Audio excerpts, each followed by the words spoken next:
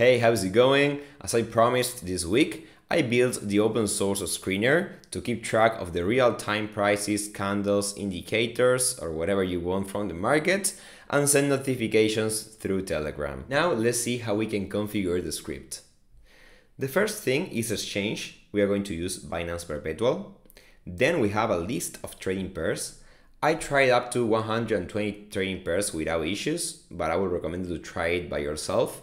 Remember that this task is going to subscribe via WebSocket to the K-line updates, collect via REST the missing candles that are needed, and then use the WebSockets to continue update the last candle. So depending on how many candles do you want, this might be a little bit expensive, so I recommend you to try with different trading pairs in the machine that you are going to deploy this service. Then we have a list of intervals. This is in case that you would like to mix up, 1 hour, 3 minutes and get information from all of them. Then the max records is how many candles we are going to keep. This means that each candlestick will have 500 candles.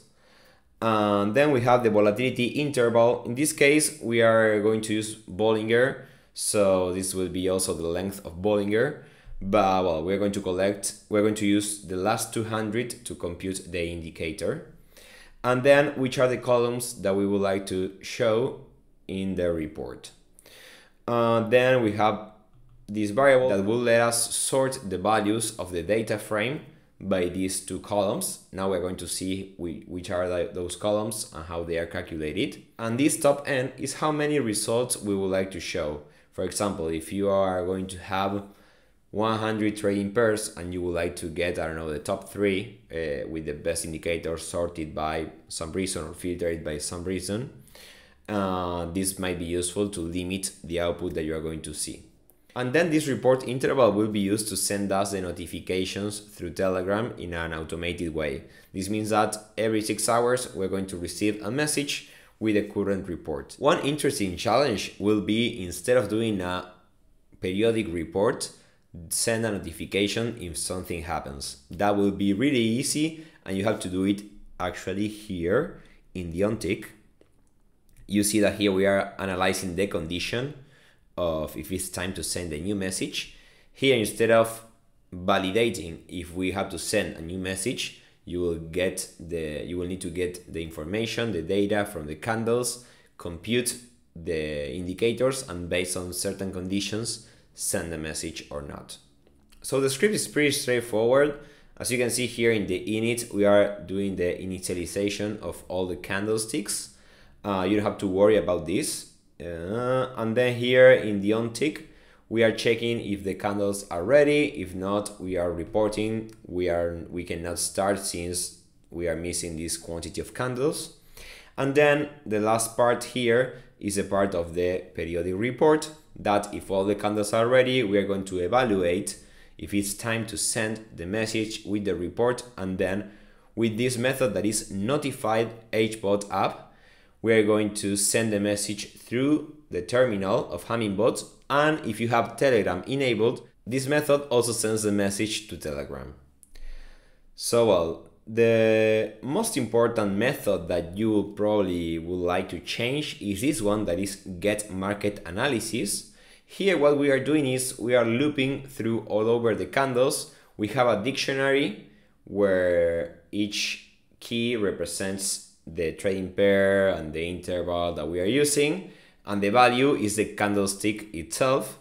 Actually, not the candlesticks, is a candle object of Hummingbot, and with candles.df, as you can see here, we can access to the data frame of the candles.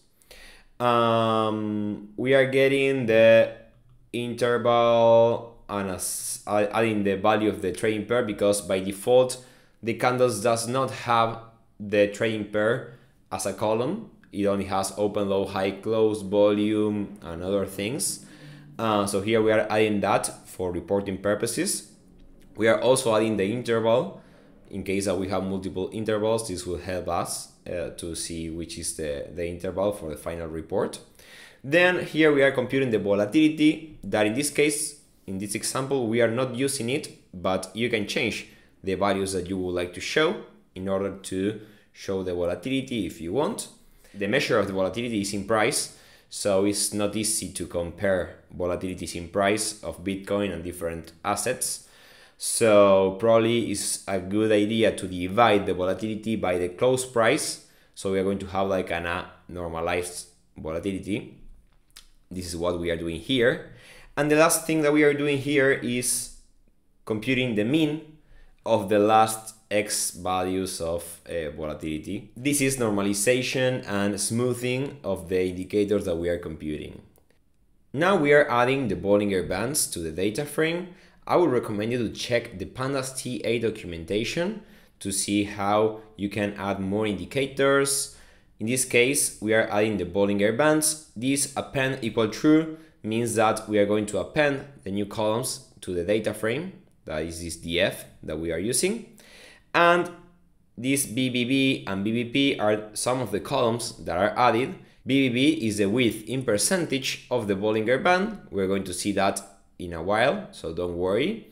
And BBP is the percentage of the Bollinger Band. Seems like it's the same, but it's not the same. One is the width in percentage, and the other one is where is the close price regarding to the Bollinger Band.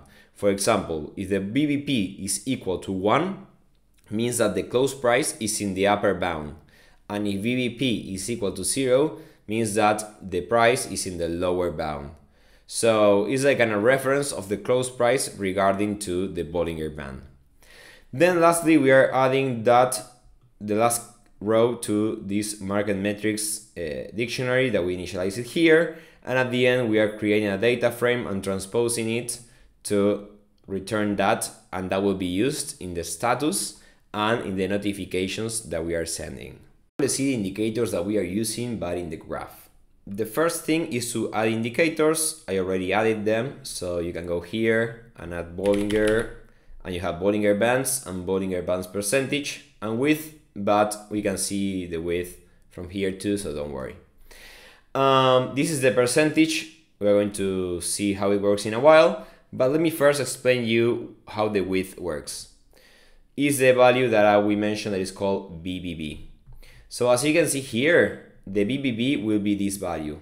From this up to this, I cannot see very well because it's very big, but let's see here now, like that. So this is the width, which is the percentage of the width of the Bollinger Band. In this case, is 9.31%. I would like to trade on markets that this width is very big, because remember that the value that we have here, that is this orange line that we have here, is the mean of 200 periods. So in my case, that I like to run mean reversion strategies, as bigger the width means that the opportunity of reversal might be bigger, because from the upper bound or the lower bound, the distance up to the mean is greater. So that's why I prefer to trade on markets that has a bigger width of the Bollinger Band. Then here we have the percentage of the Bollinger Band, and this is why you probably would like to combine these two indicators, because this measures which is the current close price regarding to the band.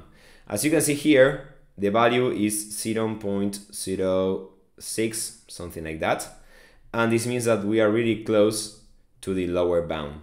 If we check other scenarios, for example, here, that the price moves a lot from the Bollinger Band, and then you can see that comes back, see that the price here moves away from the Bollinger Band, so here is when it crosses the 1, and then it is slowly coming back. And here we can see that too. So in my case, what I would like to have in this screener are the markets that are the most deviated from the Bollinger Band.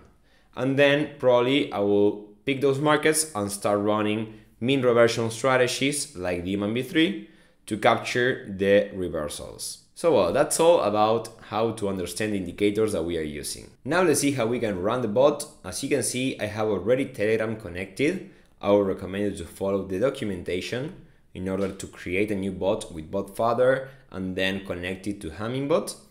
I have here a terminal, so I'm going to open up the bot, and run start, script, screener, volatility. We're going to start collecting all the candles. This is subscribed via WebSocket. Binance to send the first message via WebSocket or waits until you have a trade. So if you are trading on illiquid markets that probably they don't have trades, you are going to have to wait a little bit until the bot starts. Well, it already started. So as you can see, I'm receiving the first report that is trading paired, the width percentage, and which is the percentage of the close price regarding to the band. As you can see here, we have the top 10 results as we asked for, and we should receive the same message in Telegram. So as you can see here, 1927, we received the same message here. So well, this means that it works, because remember that the report is going to be sent every 6 hours.